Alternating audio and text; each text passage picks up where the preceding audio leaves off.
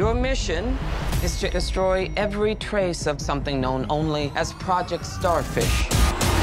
Starfish is a slang term for a butthole. Think there's any connection? We're all gonna die. I hope so.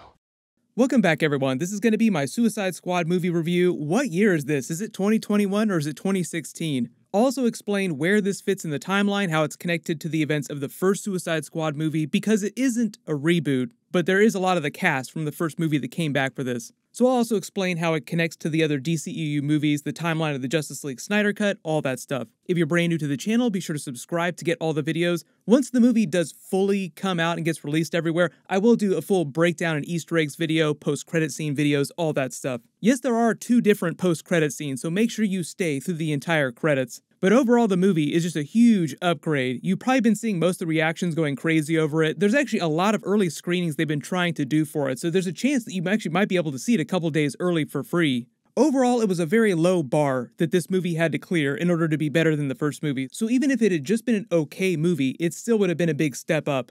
The way they treat the continuity, the timeline, the idea is that this is just the next big threat that Amanda Waller has to deal with, and some of the members from that last team are either back in prison to be used again for the new mission like Captain Boomerang or Harley Quinn, or they're still working together like Rick Flag, so it's just the next version of the team with a couple of survivors from the last team. Generally, I would say the events of the movie take place after the Justice League Snyder Cut and after the Birds of Prey movie. And in the way that everybody is supposed to be a bad guy during the Suicide Squad movies, like they're all either anti-heroes or really despicable villains. It's all just shades of different types of villains. There's a huge threat that Amanda Waller has to take care of, a big problem, and the idea is that the government, the US government, the military, is low-key kind of also responsible for creating the problem themselves in the first place. But a while ago, James Gunn was explaining how he wound up at DC making a movie after spending so much time at Marvel, and he said that they literally told him that he could do any movie that he wanted, with maybe the exception of Batman, because I think at that time they were still in the process of spinning up on the Matt Reeves Batman movie.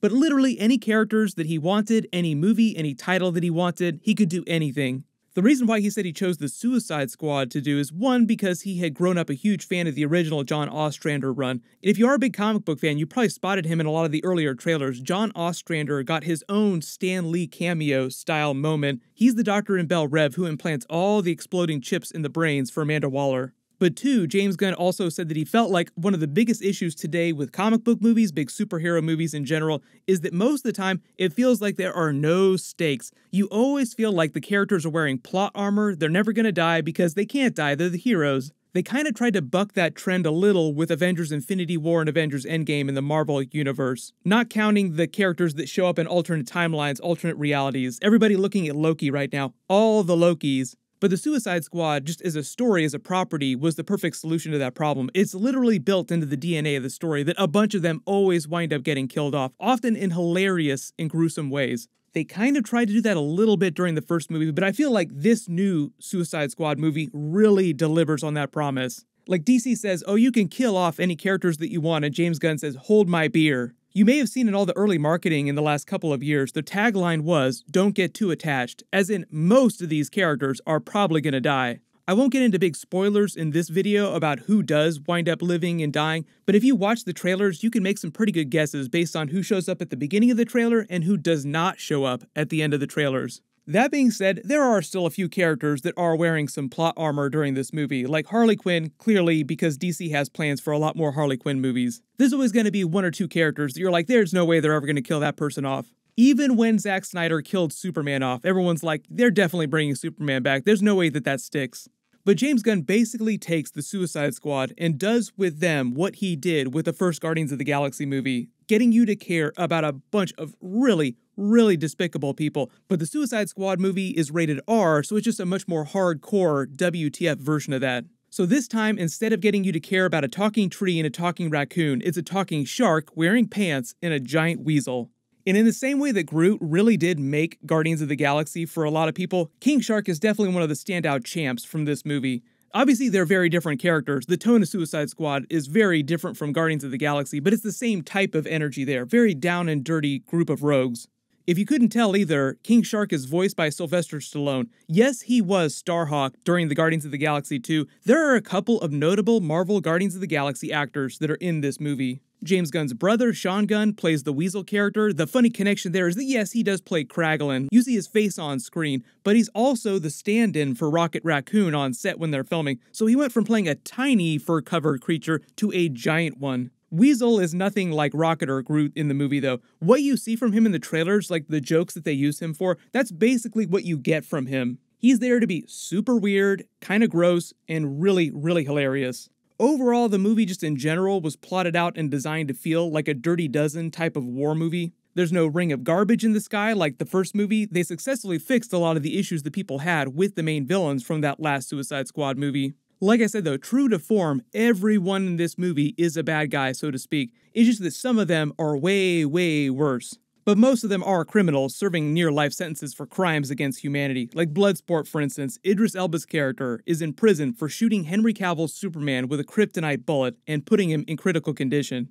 In the big roll call that you see at the beginning of the trailers when there are a billion different characters, yes, a couple of them are written to be douchebags on purpose, but like I said, don't get too attached. They have funny ways of dealing with the really, really terrible characters. Amanda Waller, if you've read any of her comic book stories, she's a really despicable character, but you do get where she's coming from. And she was pretty decent in the first Suicide Squad movie. I never had any issues with her portrayal or the way that they wrote her. So Viola Davis is fantastic as Amanda Waller in this new movie. She gives you exactly what you need from that character. Their literal big bad is Starro, as you've seen from all the trailers, but as funny as it sounds, they actually do a good job of humanizing him. Even though he is a giant starfish from outer space, you do sympathize with Starro, despite the fact that he is the original Justice League villain from their very first team-up.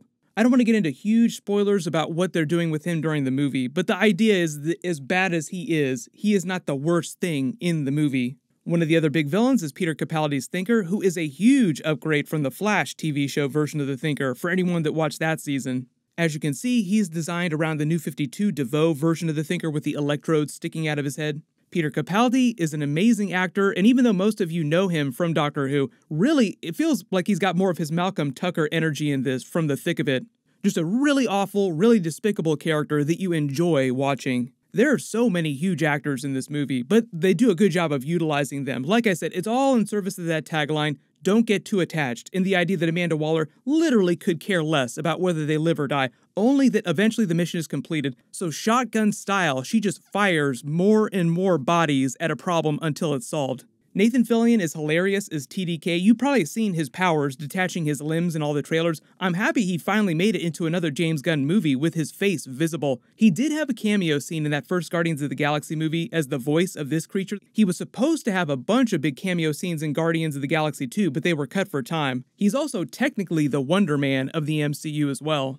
John Cena is hilarious in the most WTF way possible as Peacemaker, exactly what you expect. He's been doing a bunch of comedy movies the last couple of years, so there's a lot of that energy, but because it's John Cena and it's an R-rated big war movie, they have so much fun having him just do so many bad things. After seeing him in this movie as this character, I cannot wait to see that Peacemaker series that James Gunn and him are doing. Those episodes are supposed to start in January, so we'll probably get a trailer for that sometime after the movie comes out. I will be doing full episode videos for that.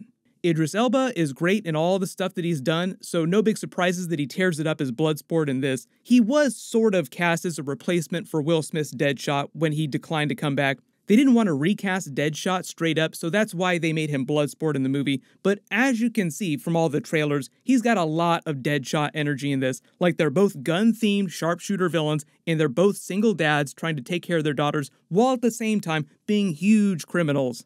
Margot Robbie's Harley Quinn is way more fun than she was in her own Birds of Prey movie. I feel like if you had a lot of problems with the Birds of Prey movie, this movie has a little more fun with her character in a little more traditional way. But there is no Joker that comes along for the ride with her, and the movie itself does not need the Joker at all to make itself better. So you will not miss the Joker during the events of this movie. But he is still alive. I know people will be asking all these Joker questions after they see the film, like, what's going on with him? Where is he at? He's still out there somewhere. They haven't officially killed him off in the DCEU yet, even though there are so many versions of the Joker now. You have to consider the Joaquin Phoenix Joker as if it's happening in an alternate universe.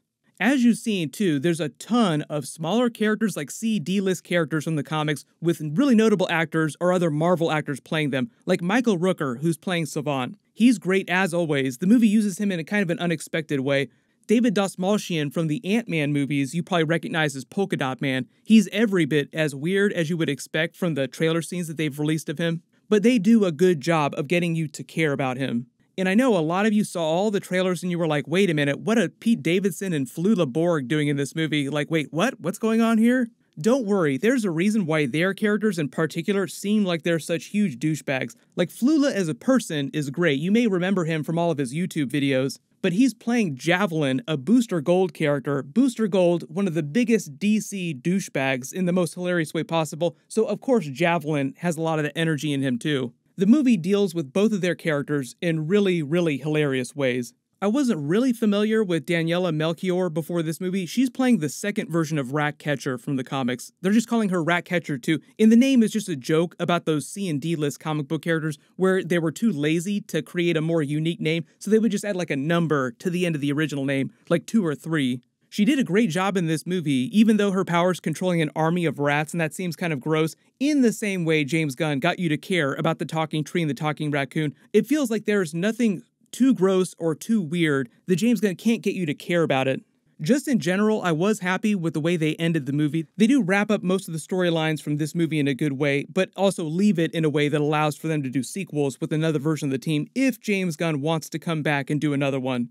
Like I said, there are 2 post-credit scenes, so do stay after the credits. Just like Guardians of the Galaxy movies, one of them is a funnier one, and the other one sets up the next big project. So if you have seen the movie, please do not post spoilers for the post-credit scenes in the comments. I will do a full Easter eggs video, breakdown videos, post-credit scene video after the official release date next week. Once you do have a chance to see it though, post all your movie reactions in the comments below. Just overall, it did feel like a really solid DC movie though.